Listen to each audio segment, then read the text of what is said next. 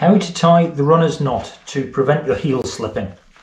If your running shoes have two little eyelets like this at the top, get your lace, feed it through the opposite side and go from underneath. Go through the first eyelet, on the same side, go through the next eyelet with the same lace to create a loop. Repeat this on the other side. So across, through the first hole, through the next eyelet, pull it down, create a loop. You've now got two loops, two ends of laces. Feed the laces through the opposite loops.